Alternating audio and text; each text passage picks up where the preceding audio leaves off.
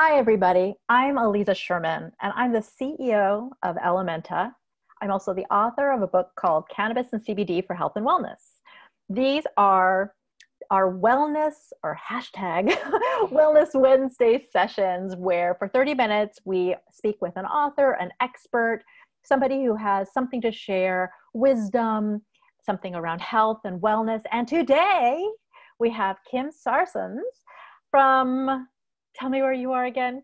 From Calgary, Alberta. Calgary, Alberta. Up in Canada. Okay, I was going to say that, but I didn't want to. Below you, actually. Below me when I'm in Alaska. I happen to be in the Seattle area right now. So okay. Above me. And you are here today to talk to us about face yoga. So we want to get started. There's a lot of people here and a lot more coming in. And we're excited to learn what in the world face yoga is. But first, tell us a little bit about yourself and your background. So I am coming to you from an educationally rich background. So I've been a school teacher for many years, and I am currently working a little bit of a side gig, you could say, because I've adopted face yoga into my life. I've adopted other things into my life that I incorporate into a holistic coaching practice. So that is growing on the side. I call it Tula Holistic Coaching. Tula, Tula. Okay. And what Tula actually means is balance. So this is the perfect name, I believe, because when we are well, it's because we are in balance, in body, in mind, in spirit.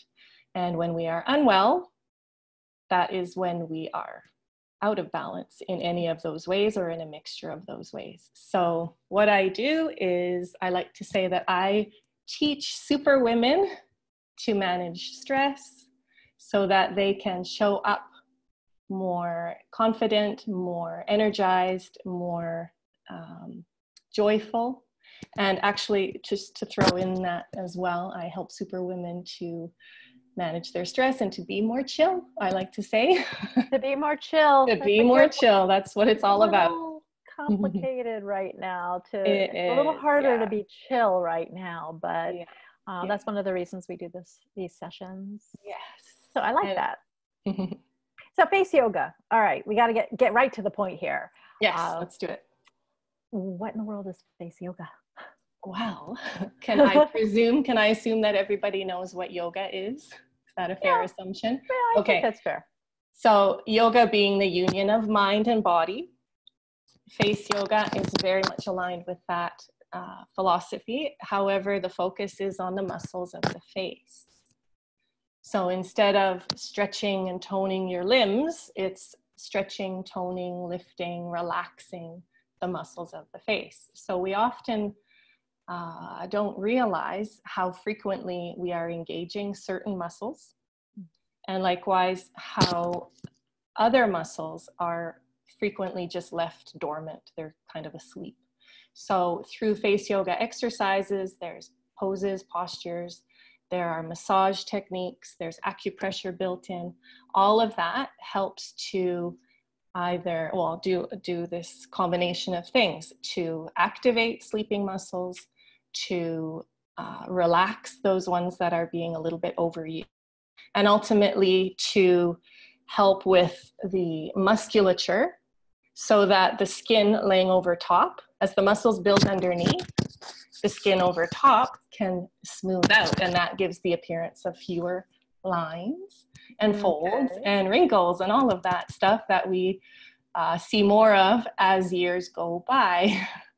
Oh, yeah. I know what you're talking about. Hey, by the way, each time you bring your hands up, you're hitting your microphone. Okay. So I know that I made you put that microphone on and the headset. So just be really mindful. I will be very aware. Yeah.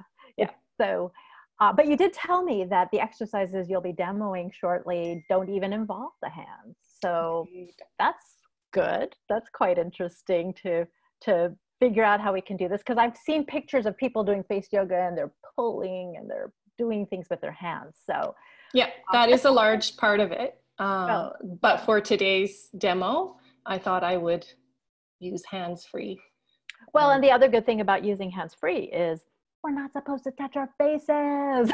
That's right. And I was reading something that we touch our face thousands of times a day, just subconsciously without even knowing that. So being able to do something like this that doesn't involve hand touching face, I think is a really good thing.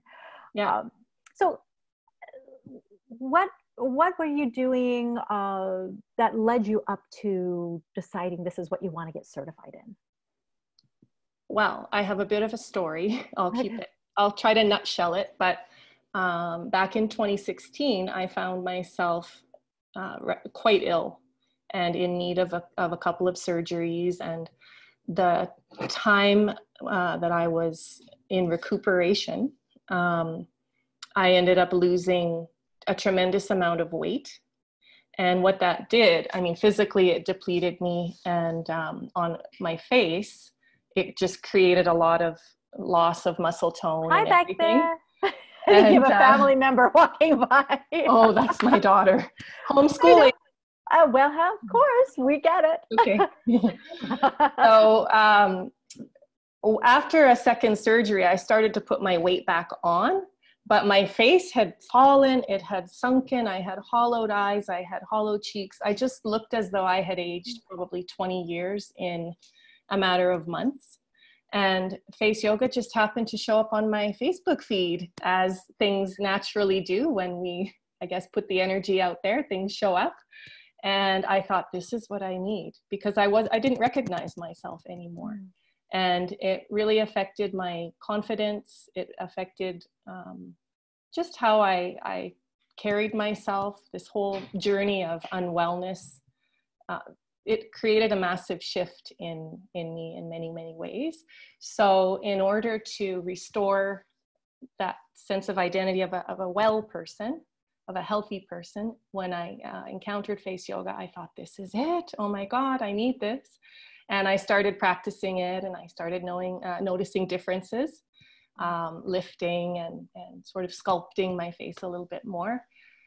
And then when I realized that I could become certified and teach other people, I just jumped at that opportunity. So it's a bit of a story. Like, I didn't come to it by searching for it. It found me, as many things do in life. And I just thought, this is something that I need to know. And as a teacher, as an educator, I just naturally had that need to teach others. So.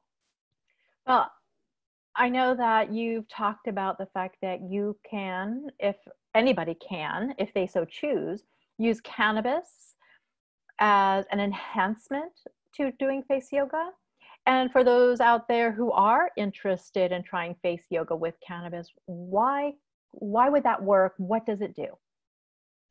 So I incorporate the two with whoever wants by talking to the fact that face yoga teaches others to tune in, to connect more to the mind, to the physical, and to learn to recognize some, in this case, facial habits, and pay closer attention to what's actually going on.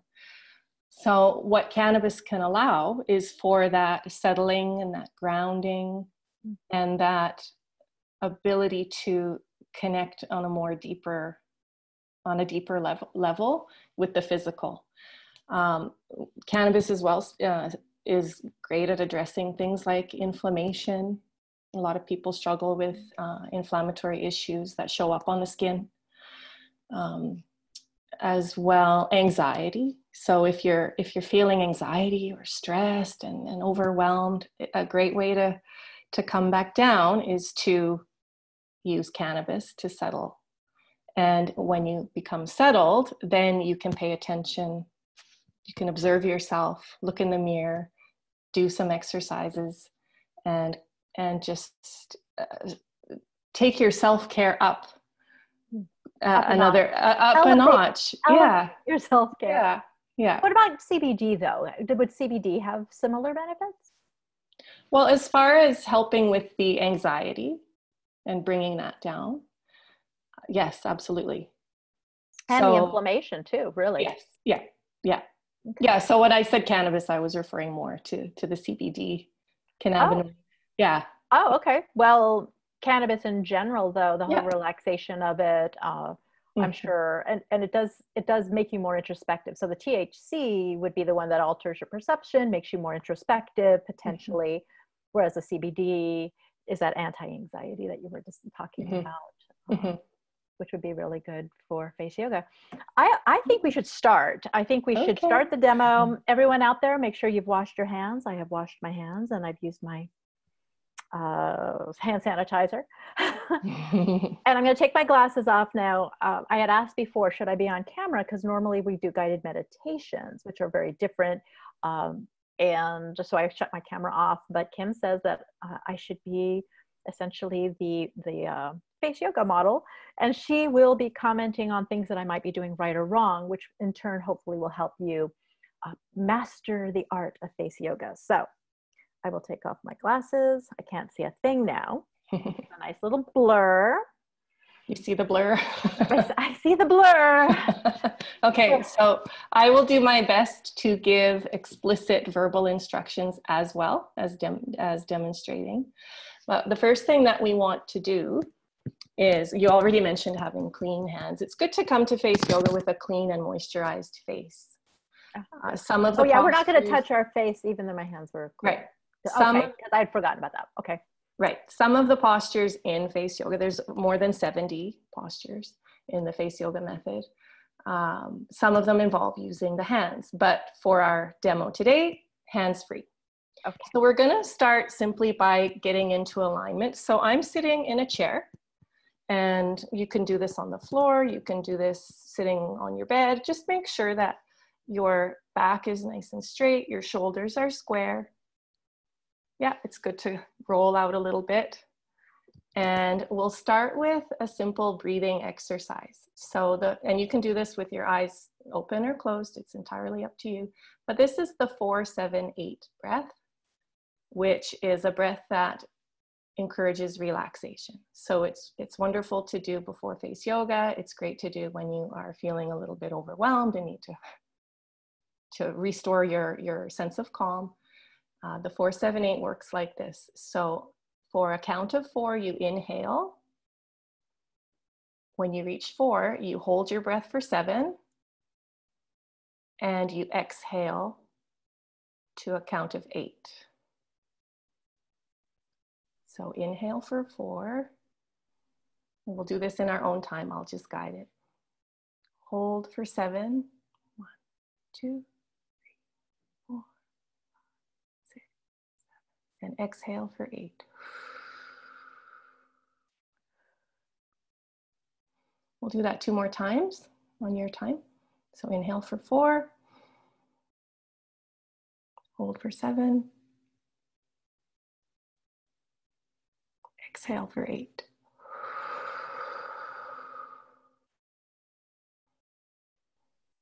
Okay.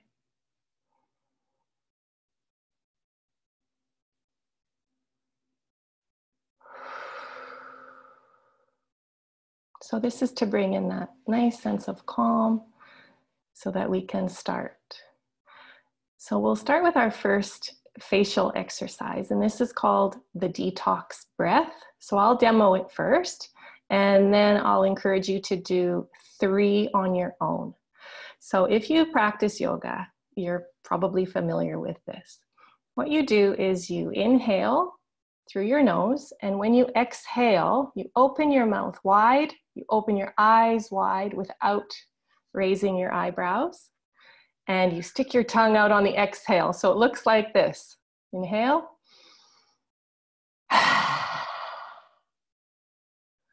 So Okay. join me, Elisa. Okay. Inhale.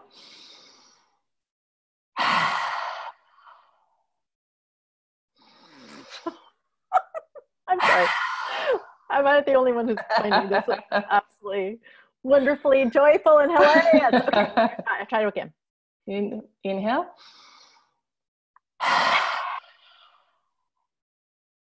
Good job. It reminds me of the Maoris, if you're familiar with the Maori warriors at all. Yeah. I actually call my face yoga practice glow up face yoga. And when you break glow up face yoga into its acronym, it spells goofy. So if you're feeling goofy right now, perfect. Okay, got it. All right. So Yeah. our objective with this series that we're going to do, I'm calling it the Ellementa lift. The Ellementa. Because of the event. Yay. Yes. We are relaxing, we are activating, and we are lifting. So the first exercise is to help with circulation. We want to bring the blood flow to the face. That helps with cellular turnover and regeneration. So it's called the big O. It's activating more of the lower face. You simply put your mouth into an O shape, like this. And hold that for a nice 5 count.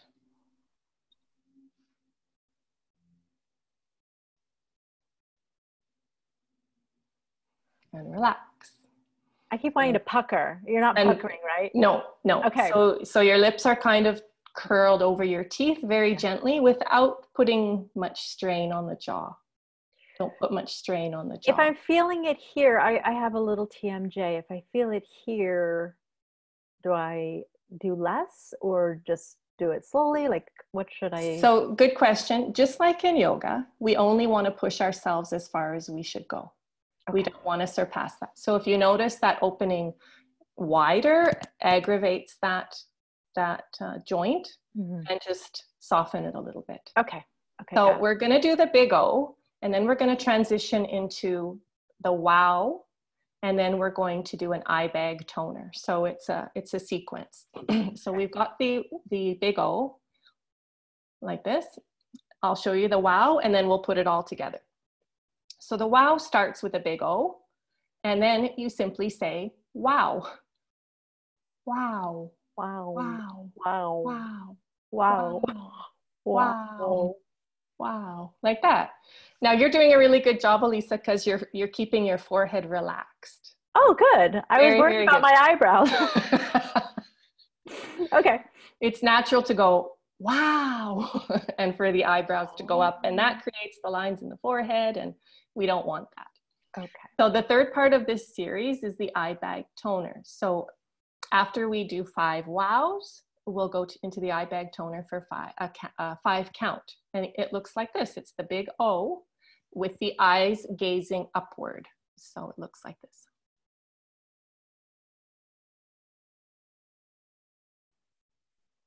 Wow. Okay. So let's put all of those together, and we'll keep it to a 5 pattern. So we'll hold the big O for 5 seconds, or a 5 count. We'll do 5 wows, and then we'll transition into the eye bag toner for 5 seconds. At some point, we should bring everyone on to video that we can fit. And have it all go, wow, wow. Okay, all right, I'm ready. Okay, ready? Yeah. So big O, 5 wows, and the eye bag toner. Okay.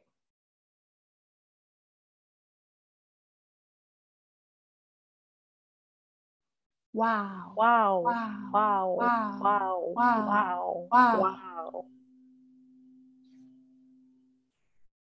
Looking up. And come down. And what you should start to notice is a little bit of a tingling sensation in your cheeks, maybe your eyes. There's more than 50 muscles in the face. Yeah. So there's quite a lot to activate. And also there are some that just sit dormant for so long that it's very hard to activate. Or we have some that are more dominant than others. So that ability to lift one eyebrow and not the other, that kind of thing. I can't do that, but yeah, I know what you're talking about. Yeah, you know what I'm talking about. Okay, so that's to stimulate circulation. And you can do that, you could do a series of say 3 or 4 or 5, and you can do this anywhere, right? You can do it in the car, you can do it at home, you can do it in the shower, you can do it really anywhere. The next one we're going to do is going to help activate and stretch and bring circulation to the neck area. The neck is one of the first parts of the face, because I call the face from the head to about shoulder level, to show signs of age, usually in the form of like lines around the neck, a bit of a turkey neck, or double chin even. So this exercise will counteract all of that. It's making me so, I know what you mean. Okay, good. Let's counteract. Okay, so this is called Kiss the Sky. And you pucker your lips a bit, not like this, more of an open pucker, like that. And then you simply tilt your chin back. So I'll demonstrate and then you can try it.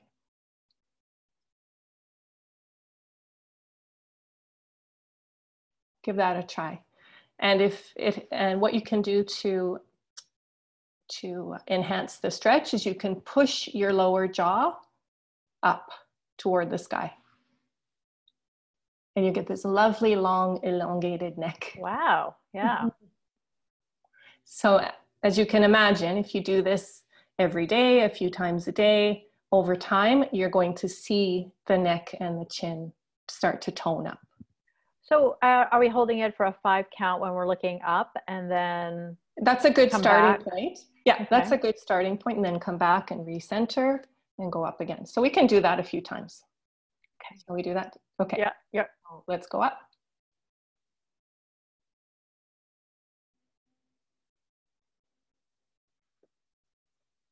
Come down, relax. And try it one more time. Let's do it in 3s.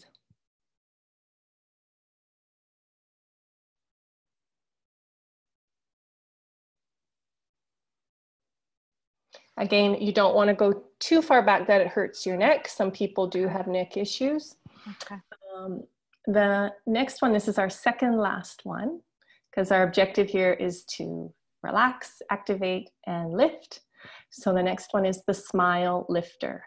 So for this one, you will bring your chin forward a little bit, kind of like the bulldog. And then instead of having your face, it tends to want to turn down, you want to turn the corners of your mouth up.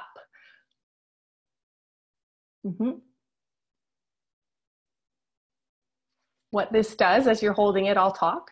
What this does is it activates the cheeks and it helps bring those corners that will come down with gravity in time, helps to train them to go up. You look so happy. Yeah. And then when you come out of it, a good counter pose to that, because that one is, we're trying to lift, a good counter pose to that is the big O again. So you can transition from the smile lifter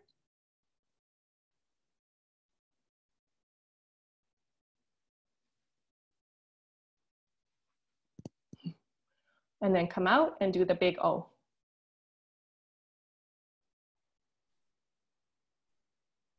Yep. And you might feel that your mouth is just starting to fall more into a gentle smile as your default pose. Oh, nice. Our default pose has another name, right? The one that looks like a passport photo, the resting face, the resting B face. Yep. So by being aware of that face and what it looks like, it helps to remind you of what energy you're putting out there. Maybe not intentionally, but if you just turn the corners of your mouth up a little bit and shift that default expression to more of a gentle smile, then the world will react to you in a radically different way. Because they'll see your this frown upside down. That's right. They'll see your smiling face and they'll be, oh, what a lovely person. Okay, the last one. Oh, and these are great before you do any photos, right? You want to activate your face before any photos. The last one focuses on the lips. It's called the lip plumper. And of course, it's designed to plump up the lips. So we want to get the circulation flowing. You simply wrap your lips around your teeth like this. You stick your tongue out and you clamp down on your tongue.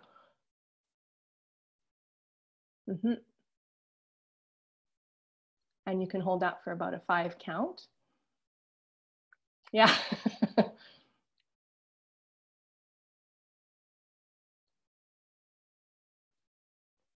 You don't want to do it till it hurts, but Again, just like the other activation exercises, you should probably feel a little bit of tingling in there, and it works perfectly well with the smile lifter to just amp up your expression.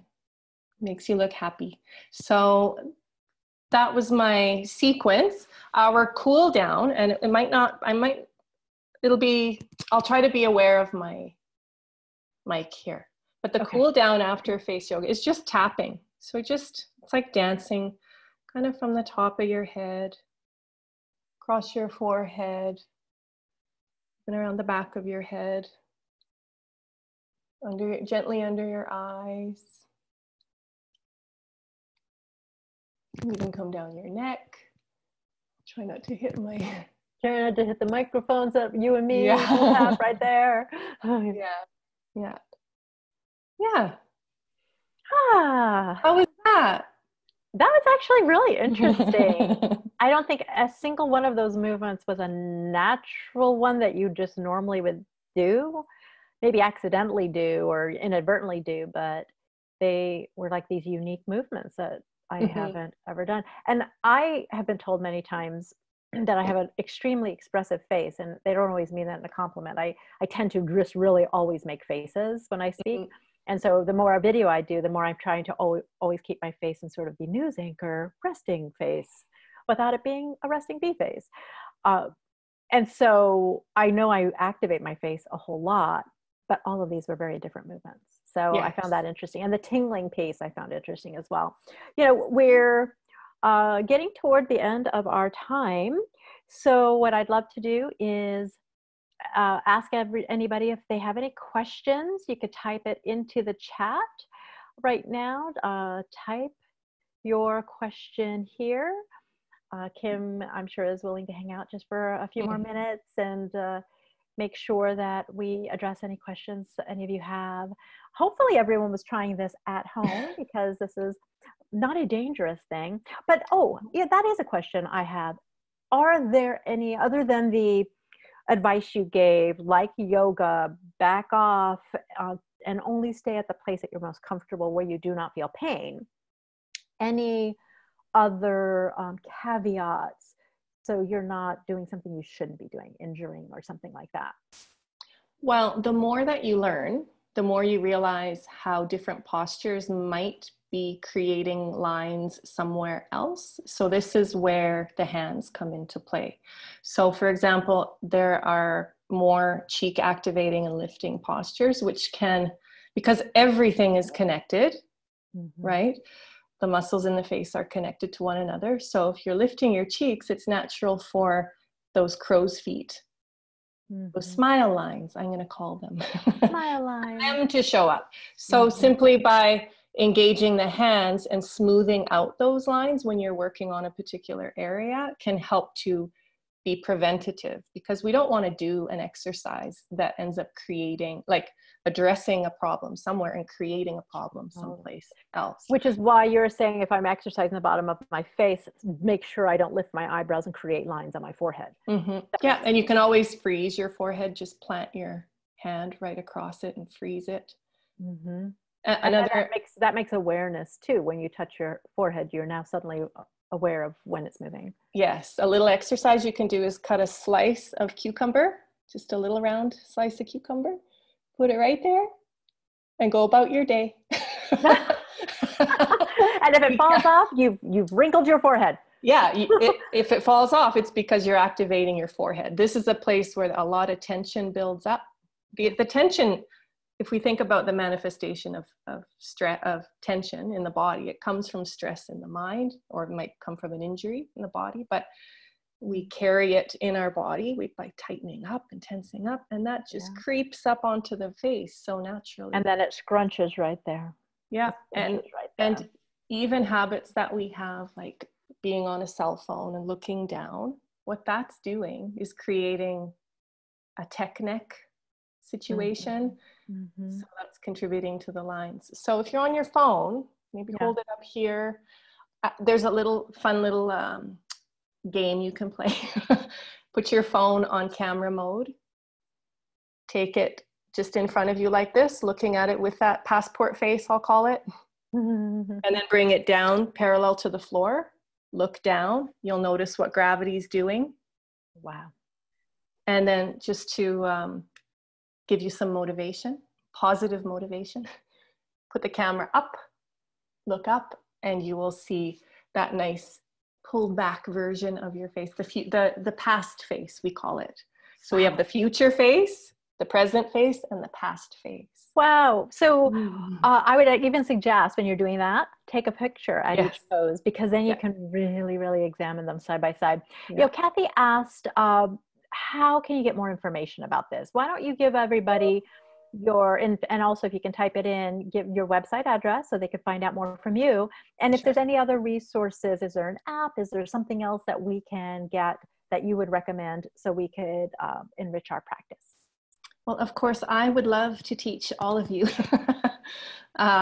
So I have a website where you can find out more about workshops and that kind of thing. And considering the times, I'll be doing plenty more online. So what the community wants will drive what I do and what I create.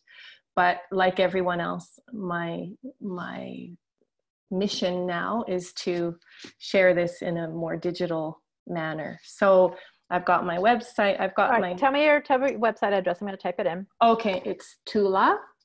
Tula. Canna, CANNA, coach.com. Okay. And just to remind everybody, it does not have to be done with cannabis or CBD. No, not at all. No. So, but if you're into that, she's very receptive to that. So, yeah. I'm at Yep. Tula_holistic. I'm just typing it into the chat. Oh, good. Facebook page at Glow Up Face Yoga. Glow Up Face Yoga. Yeah. Okay, good.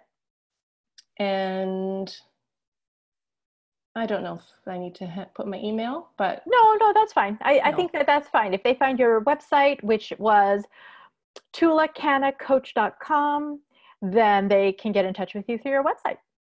Yes.